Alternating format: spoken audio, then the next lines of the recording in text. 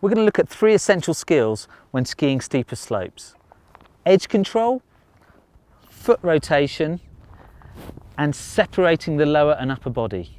These skills are as important on the piste as they are off, and it's really going to help you control your speed as the gradients increase.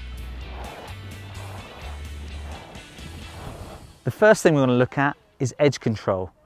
These days with modern skis, everybody's a little bit too obsessed by how much edge they can get on the ski.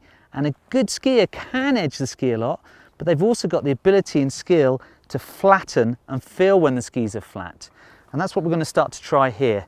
Now all I'm going to do is flatten the skis and slide, then gently edge. Flatten the skis, gently edge. Flatten and edge. You may have been surprised that it's actually harder to flatten the skis than it is to edge the skis. Keep practicing and try it from both directions.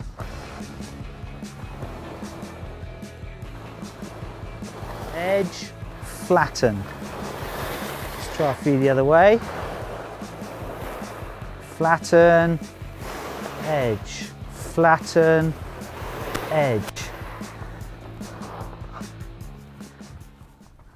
Now that you're feeling comfortable with flattening the skis, we're going to look at the relationship between flattening and rotating, because they go hand in hand.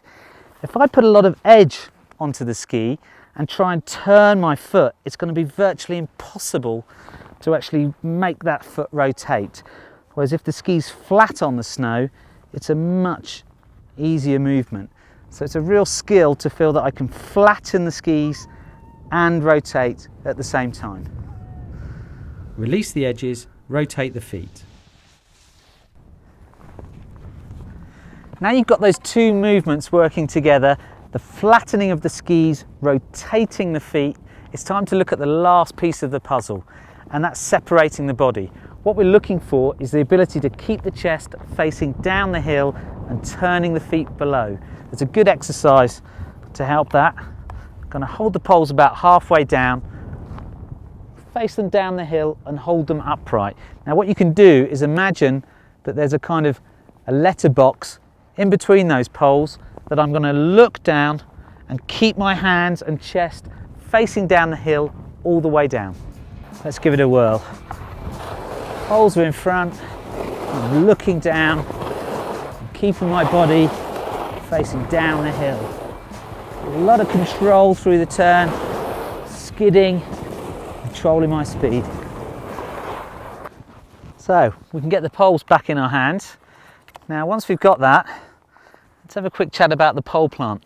There isn't one set position where a pole should go in, but on a steep slope, put it more down the slope. Here, rather than round by the front of your skis. That's going to encourage that good body position. Remember the upper body separation. And it's also going to do something very important on a steeper slope. Drive and pull you towards that next turn. I really want to let my body go confidently towards that next turn. Now, if you think of it like this is my skis, this is me. If I'm going to point my skis downhill, they're going to come to this angle. Now, if I go with that next turn, there's a very good chance as I'm coming into the beginning of that turn, I'm standing over my feet and I'm balanced. If I don't drive confidently towards that next turn, my skis are going to point downhill, I'm going to stay where I am, and there's a good chance I'm going to be in the back seat. A lot of pressure on the tails of the skis, and there's no way I'm going to be able to rotate and turn my feet and get the brakes back on. So watch down here. My pole's going to be down the slope, and I'm really going to drive my body down towards that next turn with confidence.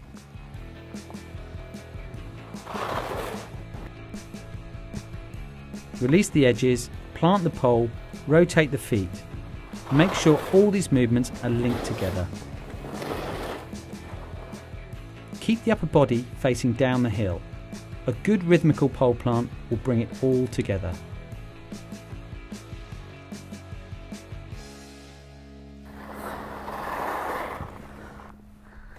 Combine all these elements, keep practicing, and you'll find yourself skiing steeper slopes with a new confidence.